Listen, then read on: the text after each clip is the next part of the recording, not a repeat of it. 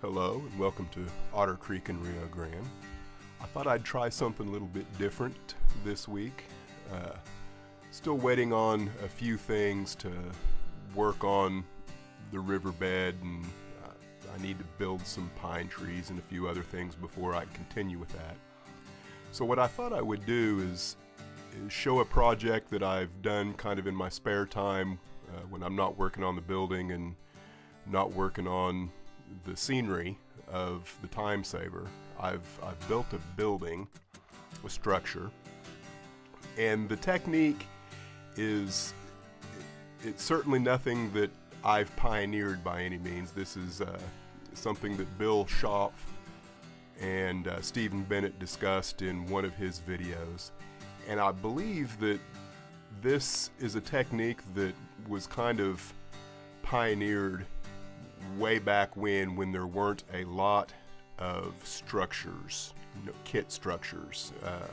When you couldn't buy a Bantam Model Works or a Bars Mills Model or American Model Builders or any of the others. There just wasn't a lot of options, so people just kind of did what they could to create their structures, and that's what I'm going to do here. So let's get started. So to start with, what I did is I took two 2x4s and I glued them together. Let it dry overnight, pressed them together so that I had really good, real good glue joint throughout the entire two pieces of wood. And the next thing I did is I squared it up on my table saw. So if you don't have a table saw or maybe a radial arm saw of some kind or a chop saw, then this, might not be anything that you're interested in, because you do need some power tools. But all I did was square up this 2x4 so that I could begin kind of chopping away what I didn't need to create a block structure building. So the next process, after you get your block squared up,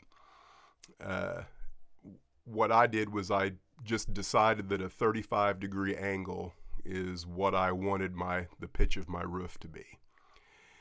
And this doesn't really show exactly the process, but I cut off just very small pieces of the 2x4 and then move the fence a little bit closer to the blade every time. So you'll whittle off a little bit on one side, then you flip it end for end, and then you whittle off a little bit on the other side. And I was probably cutting off, maybe 1/4 to 1/2 inch each time.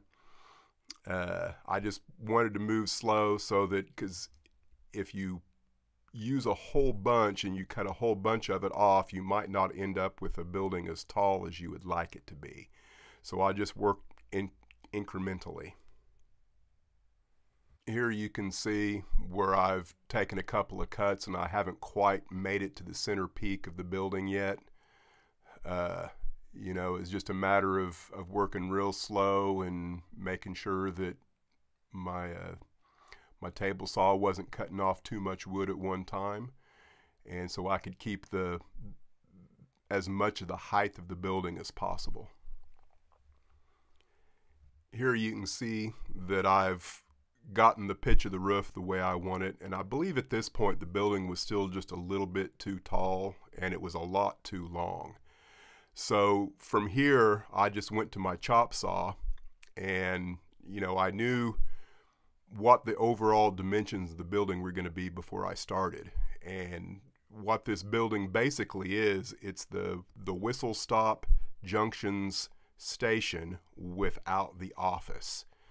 I just took those dimensions and ran with them and came up with a block structure that I could adhere clapboard siding to, cut out windows.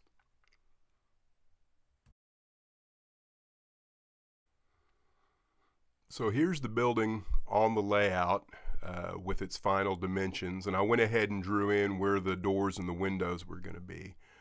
I just kind of wanted to have a good look at it before I actually began putting any of the siding on. So the next thing I did was just put on some scribe siding that I purchased from Northeast Scale Lumber, and then trace the overall dimensions of either the side of the building or the front of the building. I want to say that one piece of this clapboard siding, and I want to say it was 2 foot by 6 inches wide. I don't remember exactly, but it was about $6. So it's really inexpensive thing to do. So here's a picture of tracing the end wall. And the first time I did this, I got it wrong, because you can see I don't have the side wall on there.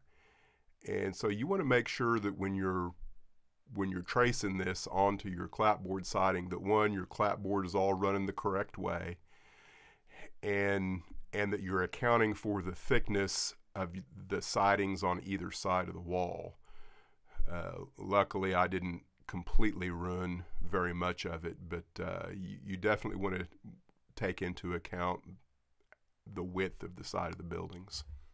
And here you can see the pencil marks that I put on there. It's not rocket science by any means. You just want to make sure you get everything lined up the way you want it, and do your dead level best to keep everything square. And that's a process that when you're doing with the saws.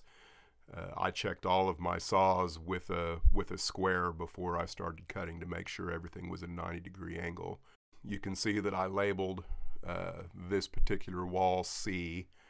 I labeled all of the walls just to make sure I knew which one I was working with at any given point in time. Having a set of calipers is a really good idea for measuring the windows. You could probably do this with a really fine ruler with millimeter marks or something like that, but I found the calipers just to make it a lot easier, because you can lock it down and then just mark on the inside of where your calipers are, and then cut, leaving just a little bit of the pencil mark left over. And then if the window doesn't go in just right, then you just file a little bit and you'll get it to fit in just perfect. Once you've made a decision of where all your windows and doors are going to be, I just, if they're going to be a scale 3 feet up from the bottom of the floor, I just, run that line across, the entire building. I didn't take a picture of all of it, but if you lay all of your pieces out in a line from left to right, you can run the top of your windows and the bottom of your windows all at once, so that they all, there's no chance of you having a window that's a scale 6 inches higher than another or something crazy like that. So this is just a picture of showing that process. And then you can see the other lines that are running perpendicular to the long lines there, and that's where the windows went. And I did all that pretty much with the calipers. So here's the first wall that I attempted to cut a door frame in, and I made the mistake of cutting on the clapboard side, and I pulled the knife towards the bottom of the door, and you can see that huge splinter there. That's actually the bottom scale 6 or 8 inches of the building. So I had to scrap that and start over. And from that point on, I did all of my cutting on the back side. I just found it was a lot easier that way, and I made sure that as I pulled my knife, I was very careful about going past the end of the actual material, so that you didn't, pull the material away from itself, because that's exactly what I did here. And here are the 2 front windows and the front door, test footed in, just checking to make sure everything fit nice and snug and no ugly gaps or anything like that. It worked out pretty good. Now, as far as what lies beyond the windows, that is definitely one one disadvantage of doing it this way is there's no empty space beyond, the block. So what you have to do is come in and paint the area behind the windows black. And all I did was use a Sharpie. It seemed to work pretty good, and it just makes a negative space behind the windows. And here you can see the windows and doors put in front of the black Sharpie marker. I think maybe the next time I try this, I might use something besides black, maybe something that's not quite as pure black, maybe with a little bit of gray mixed in. I'm gonna have to experiment with that. But overall, it's a nice effect. Once you've got all your door and window ways cut, the next step is to go ahead and glue it to the block. That is definitely one advantage of doing it this way, is that once you get it on there, if you get it on there right, you'll never have to worry about it warping. All I did was use some clamps, and it glued up really easily. After you get everything glued up, more than likely you're going to have a little overhang on your side walls that are sticking up at the angle that is not true with the angle of the roof. And all I did was take a sanding sponge that you can get, at any hardware store, and very lightly started sanding until I had that particular piece of wood at the exact same angle as the roof. So here's a view of the building with everything glued up, all of the clapboard siding glued on. The windows at this point are just pressed in to kind of see how it looks. But I was pretty happy at this point. I felt like it was going to turn out to be a pretty good building.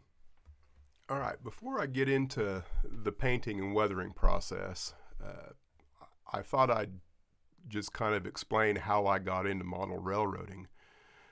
I started out as a tabletop wargamer, and I was looking for techniques to build terrain to make use of in my tabletop battles. And my father, who had been a model railroader early on in my childhood, but he never did much beyond just pull some stuff out and run it on the floor, way back in the early 70s. But he said, you need to look into model railroading because those guys, make stuff that looks real. And I didn't think much about it, what does trains have to do with tabletop battles? And we happened to be working with each other at that time at a disposal well, oil field disposal well. And I think the next day or the third day after that, he brought me a model railroad magazine. And I was blown away by how realistic everything looked. And, from that point on, it was like, maybe I've got the wrong hobby, because I dearly enjoyed the painting and the artistic value of what I was doing with the tabletop miniatures. As a matter of fact, I probably spent hundreds of more hours painting than I ever did actually playing. So I thought I would just go ahead and show a little bit of my background and what I've done, so you can kind of see where I come from on the artistic side of things. So when painting hundreds of miniatures, one of the first things that you're going to do is figure out a way to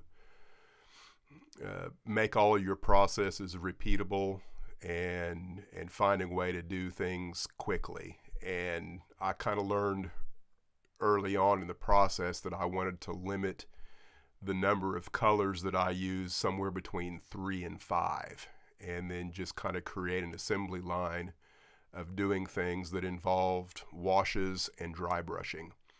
So that's just something that I'm bringing to the model railroading aspect of what I do, is the painting process.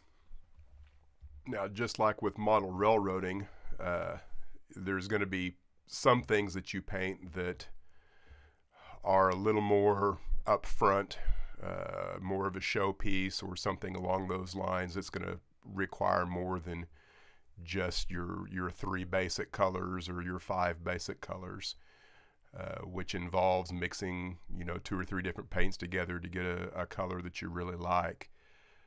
So I've done plenty of that as well. So at any rate, I just thought I would share some of my work from a different hobby, kind of show what I'm capable of as far as painting and highlighting and things like that, and I hope that as I progress with my model railroading that I'm able to do some things that are really nice. Now, prior to painting the building, I went ahead and did some driving around in town and tried to look for a building that might be somewhat similar to what I was going to try to achieve. I'm a fan of dark, dirty, grungy looking things. The older and uglier a building is, the more character it has.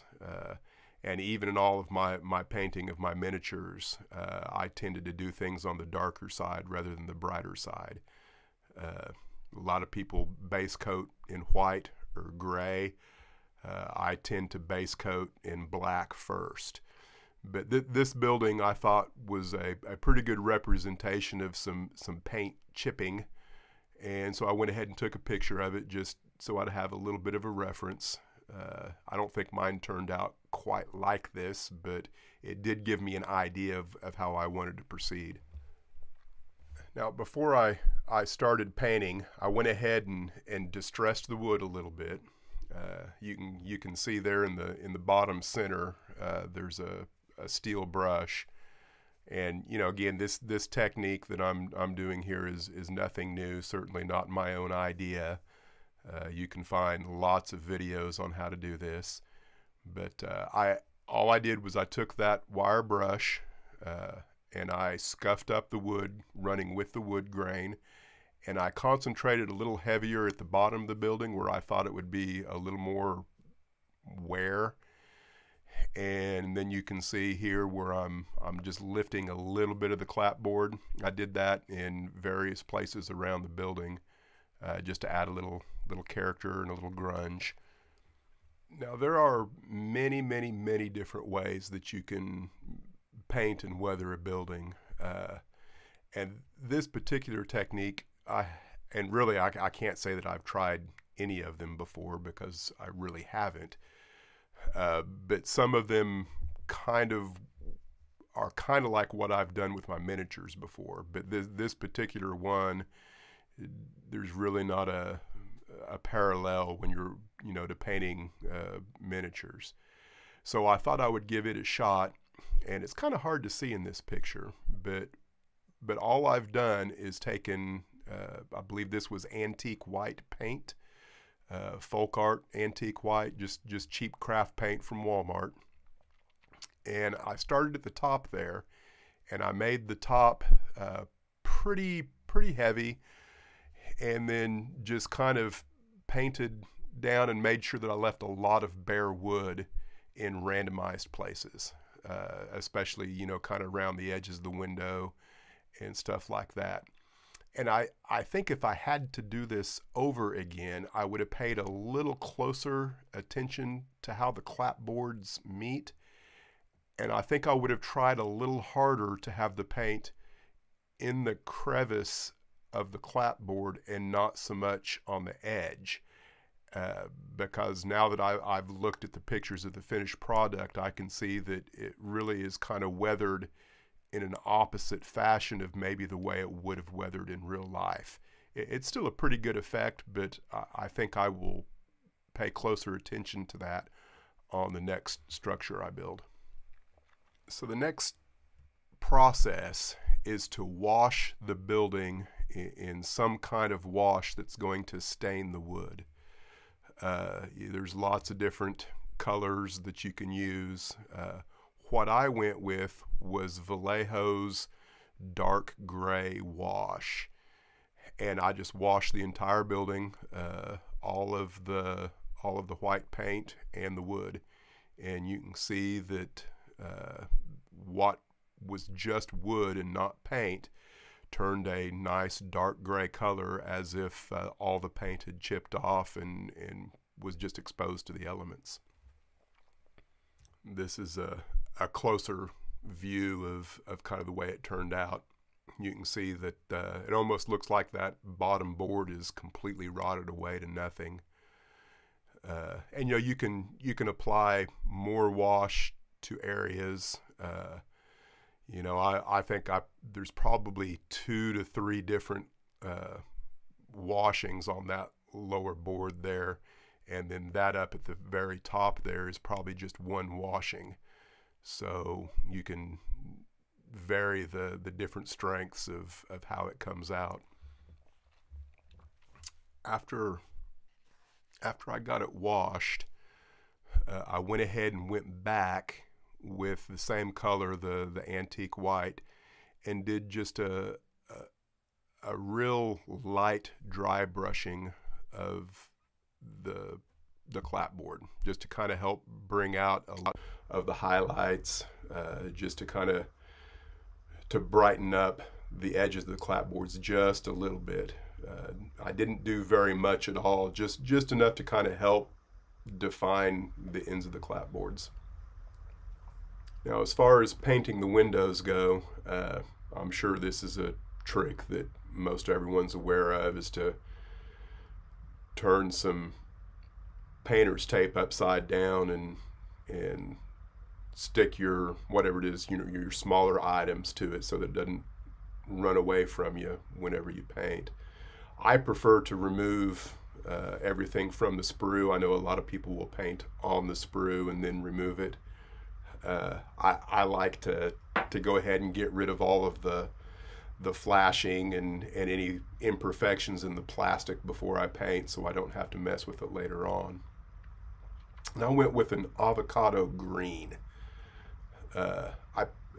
Probably if I had it to do over, I probably would have mixed my own green. But I happened to have a spray can of avocado green laying around, so I thought, well, I'll just use this. Now, after I had everything kind of finished on the building itself, I kind of moved to the roof. And the roof is just, I think it's 16th inch plywood and cut to length. Nothing special about that. I did take and sand the top of the roof where the two peaks meet. I did take and sand that back so that they would come together and create a point that fit together a little bit better than just leaving it a flat cut. Now, as far as the roofing material goes, I did not purchase any roofing material specifically for this building. And I really thought that I had black construction paper laying around. I didn't have any black construction paper at all.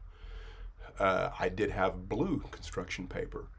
So I spray painted my blue construction paper and then sanded away bits and pieces of it, and then distressed, the edge of what would be tar paper, the exposed edge that gets overlapped on the previous layer of tar paper, and it turned out okay. The northeast scale lumber windows come with acetate, and for some reason they come with 2 panes per window. I guess maybe so you could model one of them up in the air or something like that. And what I did was just put them in the recess and put a drop of super glue there in the middle and hoped that they would hold. If I were to do this again, I would probably use some other clear plastic maybe even cut out of a toy wrapper or something that you bought from Walmart. You know, just whatever you have laying around that would work, and cut it to the right length and width of the actual recess, and then press the window in on top of that. Because one of my windows, or maybe two of them, ended up falling down after I got the window frame glued in. So I wasn't very happy about that, but you know, it's all a learning process for me. So the last step, of course, is to weather things. And again, you know, there's so many different techniques to weathering. I have Bragdon powders, I believe is who they're made by. Just a variety of different powders. For the roof, I went with a really dark gray color that kind of helped hide the blue color that was the construction paper, and just, you know, added a little bit of browns and some red rust colors there, just to kind of mute the overall color of the roof. And then I used a variety of browns and dark grays at the bottom of the structure, just to make it look like rain had hit the ground and splattered up on the bottom. And then wherever the clapboards were kind of pulled up, I used a toothpick and the dark gray, and just kind of made a line running down, like, you know, something's run down. That's just, I guess, what most people do, so I thought I'd do it too, and I think it looks pretty good. I washed the windows, I believe in the same color that I washed the wood with. I did not do any dry brushing on the windows, primarily because I used a spray paint, and I didn't feel like going to the trouble of trying to match the color of the spray paint and then find a shade lighter. I suppose I could have used the antique white or some other color to get a little bit of highlights on the windows, but overall I think it worked out pretty good without doing any dry brushing on the windows.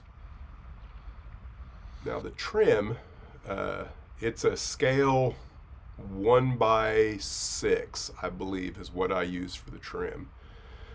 And all in all, it worked out pretty good. I think there's one corner that wasn't quite as square as I'd liked it to be, and if you look close enough in some of these pictures, I'm sure you'll see that it's gapped a little bit, and I might go back in and see if I can't address that and make it a little bit better than it is.